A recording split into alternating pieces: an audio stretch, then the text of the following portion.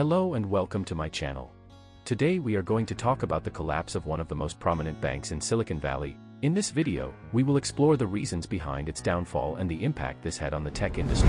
Silicon Valley Bank collapsed on Friday. Silicon Valley Bank was the home of tech startups, the 16th largest lender in America, and held around $200 billion in assets. It collapsed on March 10th, the biggest lender to do so since the global financial crisis. The collapse of Silicon Valley Bank is causing shockwaves across the entire business. Silicon Valley Bank, headquartered in Santa Clara, California, was established in 1982, and it quickly became a popular choice for startup tech companies, especially those involved in cutting-edge fields such as biotechnology, software development, and semiconductor design. The bank offered various solutions catering to the specific needs of these firms, including debt financing, asset management, venture capital financing, and more. The reasons. The financial crisis in 2008 provided one of the main reasons for the bank's downfall.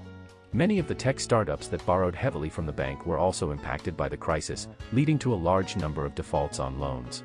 Silicon Valley Bank suffered significant losses, and it was unable to recover from the financial fallout. The bank's upper management was accused of poor decision-making and reckless lending practice. In addition to this, the bank was also impacted by the influx of competition into the Silicon Valley tech banking scene, and its lack of adaptability to changing market dynamics. The impact. The collapse of Silicon Valley Bank was a significant blow to the Silicon Valley tech industry. Many tech startups who relied on the bank for financing, management, and other essential services were left stranded.